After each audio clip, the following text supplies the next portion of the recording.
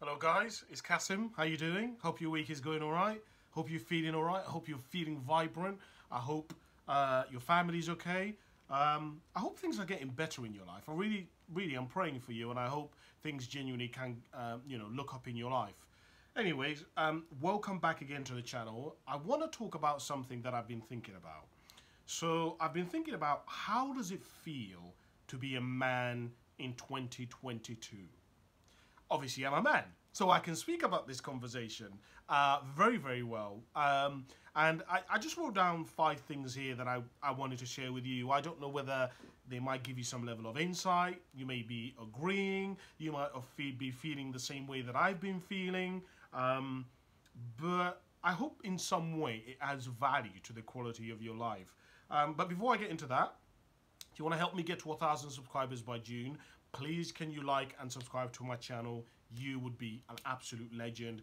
Thank you very much. Okay, cool, let's go. So the first thing that I wrote down here is that everything is your fault, right? So I think we're living in a world today where pretty much most men feel as though everything is their fault, okay? If a marriage ends, it is no longer the responsibility of both of them as to why the marriage ended. The man is at fault. If the children are misbehaving after a divorce and you're co-parenting, it must be the man's fault. Do you know what? Sexism is a result of men. Women not feeling like they can walk on trains late at night is a result of men. The patriarchy is the issue. Do you know what? Mansplaining is a problem. Let me tell you what the problem is. The problem is that it's toxic masculinity. The also problem is it's not the women's fault. The fact that there is a lot of women who are graduating from university and they can't find a partner. No. That isn't their problem. The problem is it's men. It's men. There isn't enough men who are well educated to the same degree as women, who are good men, who are 6'2", who are from a good family background, who are emotionally mature, who earn a good income, who have stability, who own their own home, who have good amount of savings, who are spiritual as well, and who want a family. That isn't women's fault. The problem there is it's men's fault. That's the problem with it, okay? Do you know what? The problem with politics isn't the fact that there are some people who get into politics regardless of whether they're men or women, and they take advantage of their position. No. The problem is it's men. Men are the problem. And in fact, if we had more women in those higher positions, even though women don't want to hold those kinds of positions because it means being highly competitive, it means working sometimes 60, 70 hours every single week on years on end. It means having to sacrifice friendships, having to sacrifice weekends, free time, hobbies in order to do that. Even though that is the case, the problem is it's men. Men are the problem as to why there's not enough women in these political positions of power. So as a man, that's how it feels. No matter what the issue is, men in one way or another are to blame, right? The problems with knife crime are being caused by men. The problems with drugs, the problems with children, young adults misbehaving. All of the problems in the world, in the UK, in Western civilization, are an attribute to men. They are the issue. Us men are the problems. And in fact, if men, a lot of people, I think a lot of women and a lot of people generally have the belief that if we could have women in loads of positions of power, everything would be sorted. There would be no more crime. There would be less people abusing power, less corruption. Like, the world would be whole because women are so holy and women are so perfect that the world would be wonderful. Okay? All the problems in the world would be fixed. And that's how a lot of men feel. And so as a result, I do not have a say in anything. Because anything that I say as a man is either misogynistic, is toxic masculinity, is aggressive. I'm not supporting feminism. I'm just, do you know what? I'm too alpha. I'm too selfish. Basically, I can never get it perfect. Nothing that I do, absolutely nothing that I can possibly do is ever good enough, is ever acceptable enough. And even if I'm a good man and I go into a relationship, guess what? I'm probably gonna cheat anyway. In fact, if I'm a good man and I'm boring and I'm average man but I have a decent income, here's the problem. I'm not good looking. I'm not 6'2". I'm not as exciting. I'm not as vibrant. So I think one of the issues of how it feels like to be a man in 2022 is you just can't win. Okay? There is no way as a man that you can win. Men are being attacked on every single angle, from workplaces. Why are there not enough women in these different workplaces? Why are there not enough women in these positions? It's like insane, right? To the point where recently a survey came out which was talking about how a lot of men feel as though they cannot be in the same room with a woman alone, right? So when they have meetings, they have to have the meeting with the door open, right? And the outrage with women, they were like, well, that's sexist and that's stupid and that's ridiculous.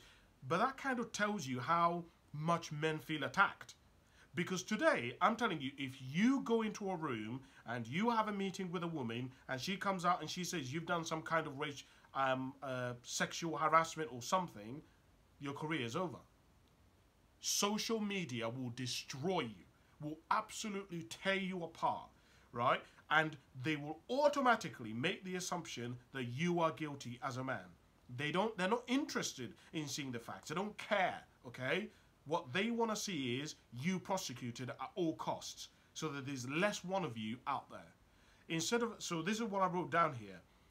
Instead of individualism, we have reverted to group identity, meaning that we attribute everything to the group, not as an individual. We no longer treat people as individual people, meaning if a man has been accused of rape, we don't say, do you know what, that particular man himself was perhaps not the best citizen, he was a bad man, right? We say men are rapists, right? Men are unsafe, they're all predators.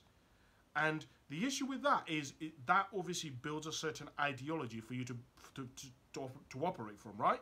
If you believe that all men are trash or all men are rapists, it means even if a good man or good men were around you, you'd still be suspicious of them. So it's just something for you to think about. And I don't know, maybe you've been feeling like that. The second thing that I wrote down here is that the world isn't balanced to make things equal for everyone. It is geared for the minorities. And I think most men can pretty much feel like this, where if you actually look at the problems that we're actually tackling as a society, we're not tackling problems to level out the playing field. We're just tackling certain aspects of areas where people can get into positions of power, they can have leverage over other people, right? We're not looking at the suicide rate of men. Like I was looking at statistics about the amount of male shelters there are in the UK. In the UK, there's, I think, something in the region of about, I think it's just over 500 shelters. 11 of those cater to men, and they only have, I think it was 8 spaces. 8 spaces for men, and then the others are for like people who are transsexual and people of that persuasion. 500 spaces, 500 shelters, and there's basically 11 spaces for men. Now, bearing in mind that we know that men on average, give or take, so still experience the same level of kind of domestic abuse as women do, what the hell is going on, right? We know that there is areas in sciences and different areas where we don't have men. Men are not operating, and we really need men to be in those areas. We really need women to go in certain areas. But the issue is, we're not fighting for that. What about divorce? When people are getting divorced, why is it that 9 times out of 10, the woman gets full custody of the kids and not the man? Right? What's going on? Like, why isn't it 50-50 most of the time? And it just isn't like that, right? When men get divorced, even though women are earning way more than men are at the moment, why is it that when people get divorced, 9 times out of 10, it is men who are paying for uh, child maintenance, child support, or it's men who have to give up the most amount of money in a divorce, half of everything that they own. Why isn't the woman giving up half of everything? It's just something like, and I feel like this is the way it's going. The world isn't geared to try and help everybody. The world is geared to try and help a certain type of person, right?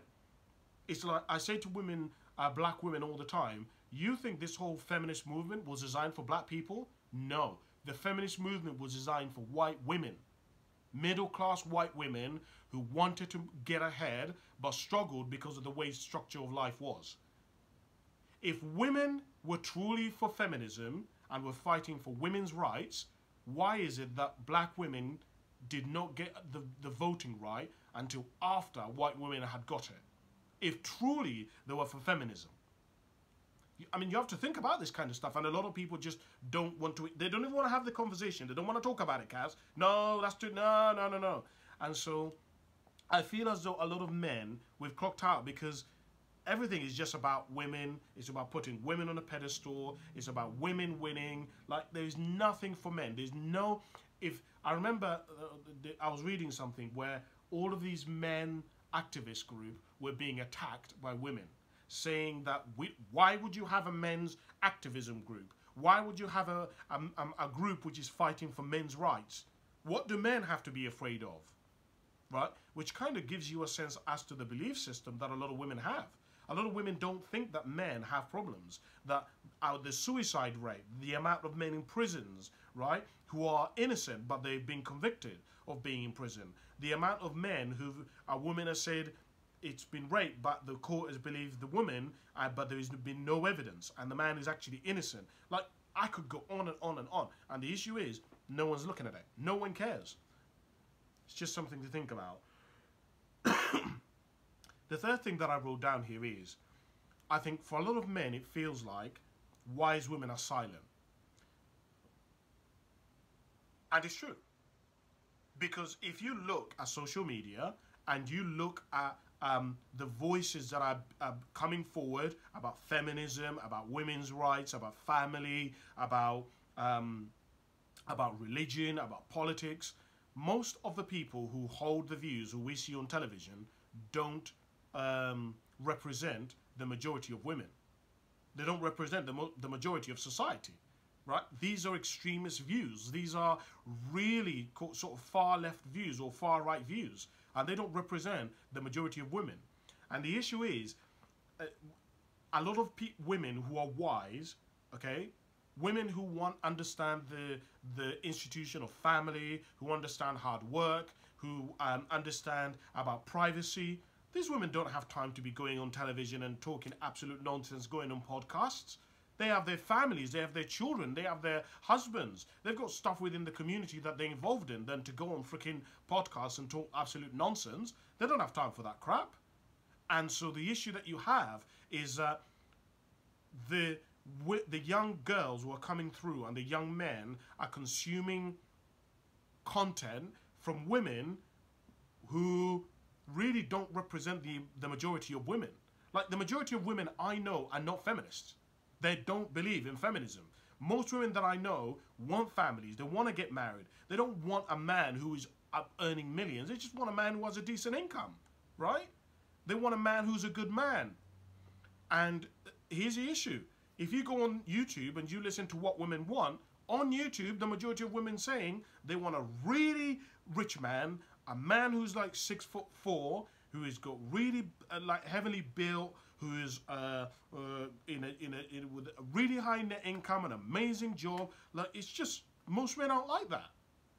They just aren't. So, and a lot of women obviously recognize that, because a lot of women are wise in their thinking. And so I just think that it feels to me as a man that a lot of women who genuinely represent what women are as a whole, they're just not coming forward. They're just not saying anything. And so so all of these women who are representing a very small minority are the ones who are shining through. So that's just something for me. The fourth thing that I wrote down here is frustration, anger, indifference. I think a lot of men are clocking out. I think a lot of men are angry. I think a lot of men are frustrated. I think a lot of men are becoming indifferent. Nihilism. Don't care. Don't give a shit. Let women do whatever they want.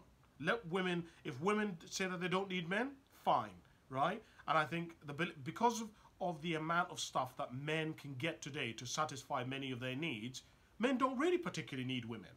Do you know what I mean? So, for example, today, you can get yourself a fake women's parts, right? You can go and buy that on the internet. It can be delivered to you in a private, discreet box. And basically, as a man, go ahead. You can find you can get like stuff, porn and stuff like that. You can find it on the internet. Like money, like meaning that today we're living in a world where I'm seeing a lot of men basically all they do is go to work, come home, and that's pretty much it, right? Everything that they need, community, they can get friends on COD, like their entire world can be done in a space of their home. They don't have to go anywhere anymore.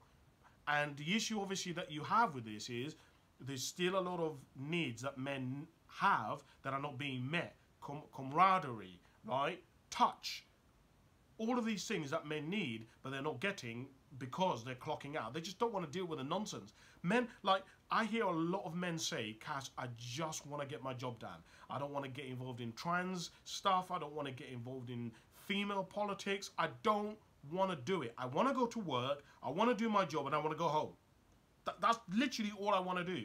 But the issue is politics and workplace politics are dragging them into things that they don't want to be involved in. And so they're just clocking out. Like that's, you guys have seen the data on the amount of men who are refusing to go back to work. There's a lot of men who refuse. They don't want to go back into the office. They don't want to. They want to work from home because they've been doing it for the last 2 years. It's proven that they can get the same results. So they don't want to go back into the office. They want to work from home. Maybe go in 1 day a week, right? And then stay at home. They don't have to deal with drama. They don't have to deal with the nonsense. They can be at home. All meetings are virtual online. Done. This half an hour meeting. Boom, boom, boom. Done. Off I go. And that's how a lot of men are feeling from what I'm seeing. And I don't know whether you agree with that or you disagree, but I'm just seeing a lot of guys clocking out. It's very interesting. The last thing that I wrote down here is that men are lost. No pride as not needed. You know, there was a certain pride that men had about looking after themselves, about protecting women, about being pillars of the community, about looking after their neighbor. Don't need it anymore, right? Because a lot of the discipline that men had was because they wanted to protect their family, was because they wanted to protect the reputation of the family. But there is no family anymore. The institution of family is being destroyed because women don't want to be entrapped in a relationship which they're unhappy with. 80%, since the 1960s, 70 to 80% of all marriages have been filed for by the woman. Therefore, the majority of people who are unhappy with the way things are women, in marriages anyway. So there are more women divorcing and coming out of relationships and not wanting to be in a relationship than there are men. Men, as you are hearing these statistics, don't simply ask for a divorce, right? And obviously, that why is a multivariate answer. There's multiple reasons, one of which is that men have more to lose usually than women do. But my point being is that there is no pride to take as a man anymore. Men feel as though they're not actually needed. And as a result, it's leading for a lot of men to feel lost. Because one of the needs that we have as a human being is drive. We need to feel like we have a purpose, like our life means something. That's what makes human beings different to all the other species on the planet, right? We have this innate drive to want to be of service. What can I do for you? Here's the issue. We don't no longer need that. The world is making us feel as we no longer need or has a need for that kind of man who is a pillar of the community, who looks after people, who protects people, right? Because you've got to remember, half of the people who live on this planet are women. But if you look at social media, if you look at the way everything is being portrayed, men are the problems to everything. So why, and if men are the problems to everything, why don't women just get rid of them and then they have one less problem on their hands? So That's what I'm seeing a lot of. I'm just seeing a lot of men, they just don't take pride. They don't look after themselves. They don't go to the gym. They don't shave often. They don't wear nice clothing. Like if you go back through history, like men used to dress really nice in nice suits. Like a meal was like a big event. Not anymore. People just go out to Nando's, whatever. It doesn't matter, man. Just wear Crocs or whatever. People don't. The guys just don't take pride in themselves anymore. So I don't know whether you found that useful or not, but it's just something that I was thinking about. What do you think? I'd love to hear what your thoughts are. Comment below. Send me a message. Also, if you want to support me get to 1,000 subscribers by June, please like and subscribe to my channel. You will be an absolute legend. I'll leave it there. Thank you very much for watching, guys, and I will speak to you very soon. See you later. Bye for now.